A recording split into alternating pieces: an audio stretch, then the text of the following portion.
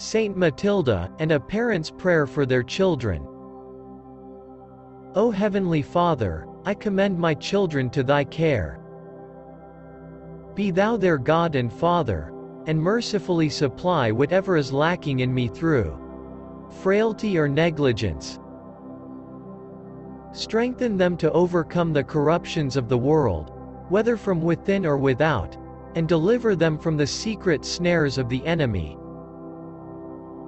Pour thy grace into their hearts, and strengthen and multiply in them the gifts of thy Holy Spirit, that they may daily grow in grace and in knowledge of our Lord Jesus Christ, and so, faithfully serving thee here, may come to rejoice in thy presence hereafter.